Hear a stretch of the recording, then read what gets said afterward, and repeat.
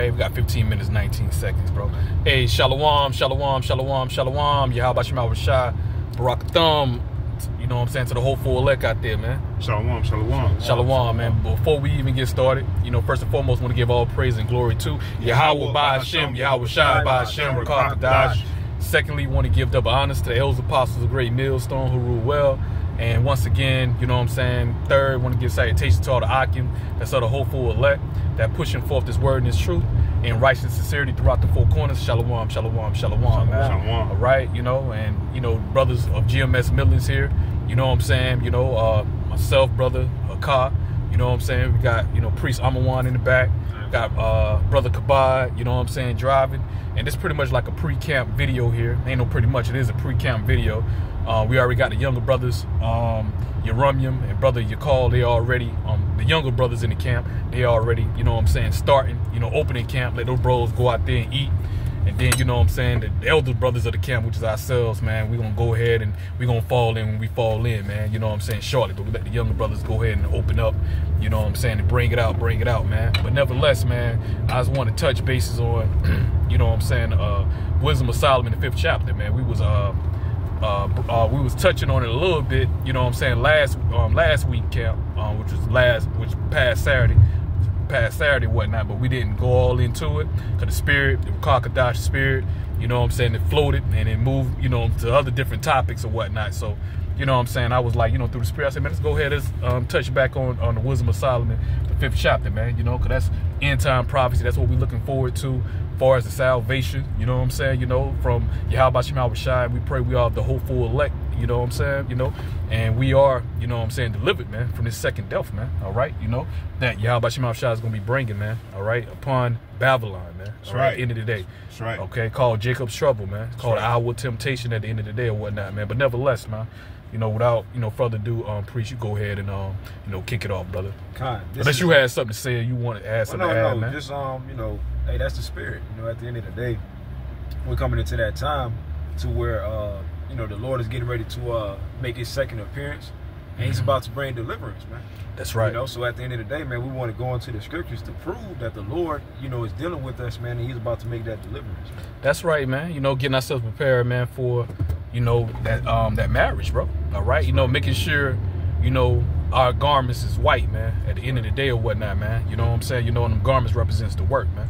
Okay, all right, Kabal, you was yes. Can I read that Jeremiah 30:7 very quick? Because you made mention of it as we're going into this lesson very quickly. It says, "The last that day is great, so that none is like it, and it is even the time of Jacob's trouble, but he shall be saved out of it." Now, there's a lot within that particular scripture right there, because it says that day is great, and as we were mentioning, that day of tribulation, that time of that hour of temptation that's about to come to this earth, man. All right, and it says a time of Jacob's trouble. Notice it's emphasizing Jacob's trouble, and by now we should know that Jacob represents Israel, the Negroes, Latinos, and Native Americans. That's right. So the scripture is giving you a warning that there's going to come a time of trouble, such a time that none has ever been documented. That's right. Now it's saying that he shall be saved out of it.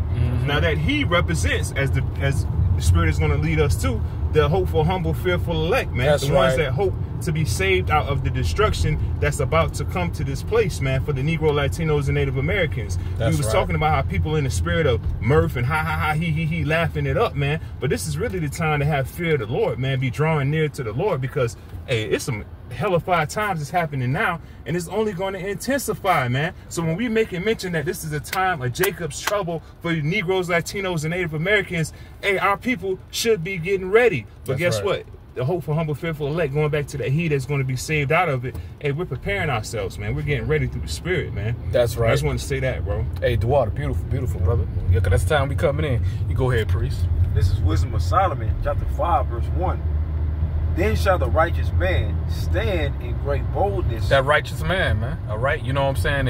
And that's talking about the servants, man. Or Yahawashi Double Honors, man. All right, you know, gonna be standing up boldly at the end of the day or whatnot, because we present our body as a living sacrifice. Right. You got the wicked, which is the third category of man, Esau, Edom. All right, the so-called white man, and that's starting with your super elite, your 1%ers. All right, you know, hey man, these devils, man, they can do anything, man. You know, Esau, the blessing is the sword, man. Yep. All right, you know, anything can happen to us, man.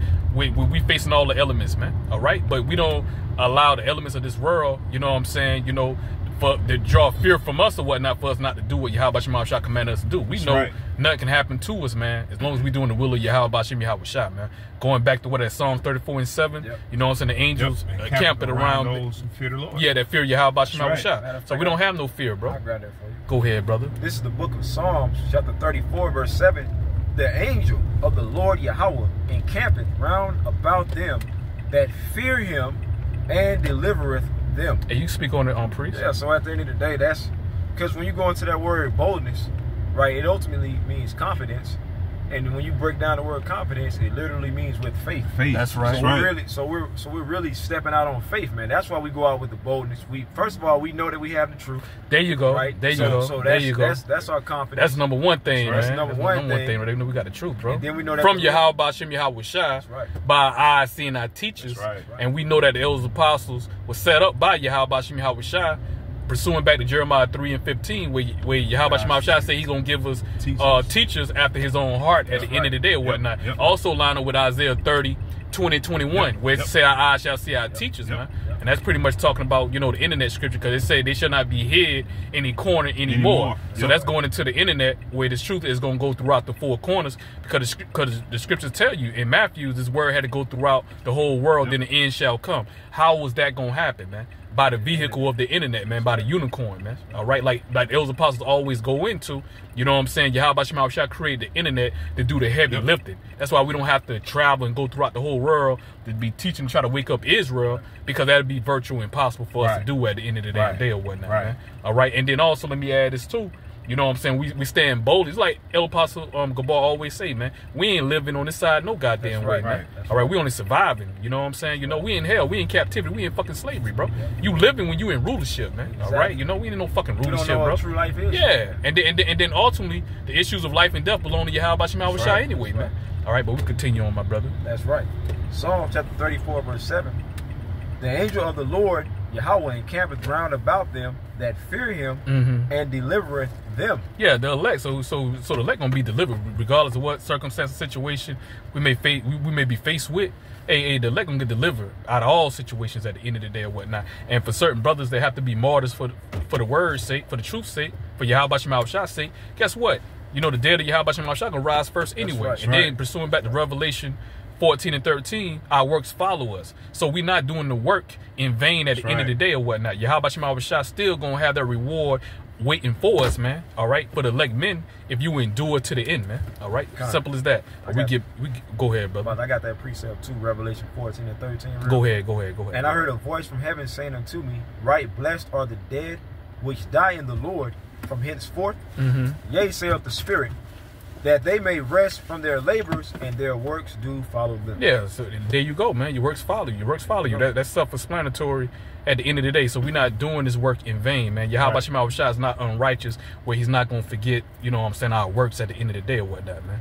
But we'll go back to that wisdom side. We kind of read that kind of quick. Because we were already like about 8 minutes in, and this damn time ain't giving up a damn 15 minutes, old corny behind time and shit. But anyway, go ahead, brother. Wisdom of Solomon 5 and 1. Then shall the righteous man stand in great boldness before the face of such as have afflicted him. Yeah, you damn Edomites, man. You Edomites and you other heathen nations, man. But mainly you damn Edomites, man. You the number one culprits at the end of the damn day or whatnot, man. You are primary enemies at the end of the day, man. All right, you know, you the one to put that hell on us. All right, you know, you the one that, you know what I'm saying, in your fucking movies and shit, you always portray Jake to be thugs, to be predators, all right, to be goddamn ignorant. You know what I'm saying? You know, criminals at the end of the day, which you the biggest fucking criminal at the end of the day, man. That's why when these damn foreigners, when they come over here to America, what you tell those foreigners, hey, don't deal with these blacks and those Latinos and Native Americans, don't deal with them or whatnot, you know what I'm saying? So you the one to put that wicked ass paintbrush on us at the end of the day. And with you the damn corporate, you the fucking devil at the end of the day. You the thug, you the goddamn predator at the end of the goddamn day, man. Learning from. Yeah, we learn to be niggas from Esau, man. Cause you the number one nigga, man.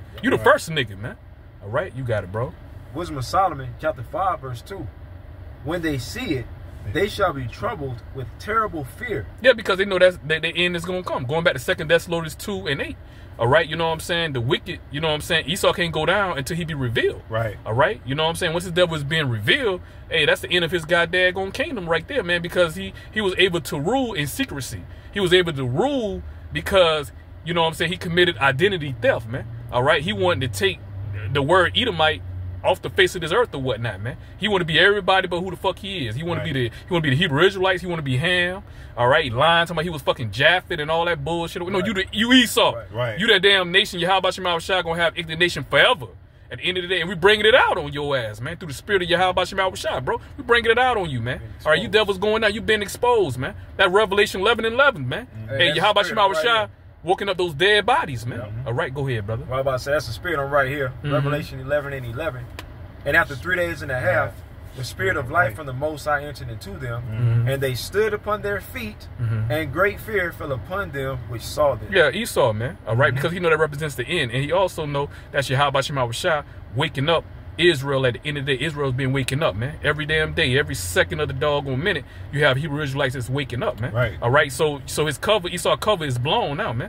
All right, you know, and see when Israel wakes back up to the nationality who they are, and once the elect is woken, that's a wrap for you goddamn Edomites, man. That's a wrap, bro. And they know that shit, man. That's why these devils tried and spent billions of damn dollars to submerge this truth. Right. That's why they paid out these fucking sellouts and shit of our people, all right, to be going off, to teach our people to go off at the end of the day, not teaching on the real name of Yahawashi, all right, to go off in the doctrine at the end of the day, because they know by the prophets waking back up, they know that represents the end. Esau, the end of the world, and Jacob is the beginning of that follower.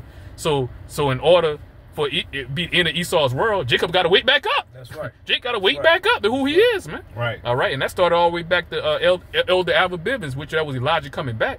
But at that time you didn't have the fucking internet, man. Right. All right, the word and the truth wasn't preached throughout the whole four corners. It wasn't talking about the time when Elder Bivens started and kicked it off. Elder Bivens kicked it off, but it's talking about the time now. You know, with our Elders Apostles, starting with our Elders Apostles, Great Millstone, mainly Elder Apostle Har, going at the spirit of Yahawashi, using him to go on YouTube to upload the videos, man. Right. And that's when this word and truth start going throughout the four corners, man. And you better believe Esau, that's why he monitors all our videos. All right, he taking down brothers' videos, putting strikes on brothers' pages. Anytime we bringing out the truth, that's why we have to speak, codify, all right? We got speaking codes and whatnot, because it's the truth. If we didn't have the truth, would it be necessary for you to be monitoring our videos, taking down our videos, putting strikes on our damn videos, putting strikes on our pages and whatnot? To take serious. There you go, brother. All right, we go back in that Wisdom of Solomon.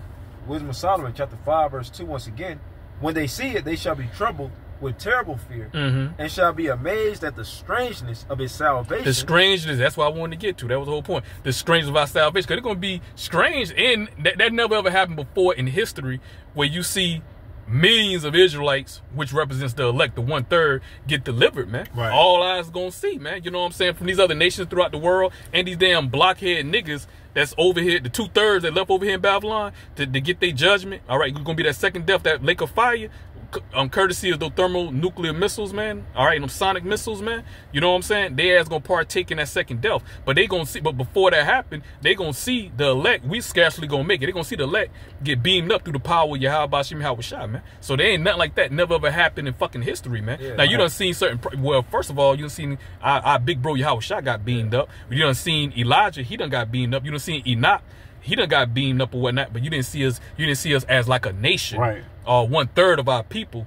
which represents the elect of Israel, get beaten up, you know what I'm saying, simultaneously or whatnot, man. You never seen nothing like that before. So that right there about to be a phenomenon that's about to take place, man. Yeah. Future phenomenon is about to take place, man. Nothing never ever happened before. You go ahead, brother. It says, so far beyond all that they looked for. Yep. Right. And you know what? And like I said, for time's sake, because we about to get out there, you know what I'm saying, with our brothers or whatnot. But the main point, what I want to drive home, the strangers of our salvation. That's right. That's why I want to touch on right there, whatnot, man. Cause that's the time we coming in. That's the time we looking forward to. This is why we putting all this work in, bro. This is why we're presenting our body as a living sacrifice at the end of the day or whatnot, man. Cause we looking to be saved. We looking to be delivered, man. You know what I'm saying? You know, and also we looking, man, for that rest, bro. All right, you know. All right, we're looking for rulership, man. Right. All right, you know what I'm saying? Hey, we want to be heirs with our big bro, Yahawashi, man. All right, and governing the earth, governing, sitting on those seats and them crowns on our heads or whatnot, man. And putting a foot up Esau ass and his heathen nation ass, bro. At the end of the day, man. Getting that real payback, man. At the end of the day, man. And first and foremost, like bro said, seeing our big bro Yahawashi, first and foremost, get his glory, man, on this side, man. All right, then the elect, man. Hey, that second, what it is, second Esdras 2 and 41 on down, man. All right, but with that, man, that's the end of our listen. All right, like I said, this was a pre-camp video here out of Rotterdam. I pray that it was edifying and shalom.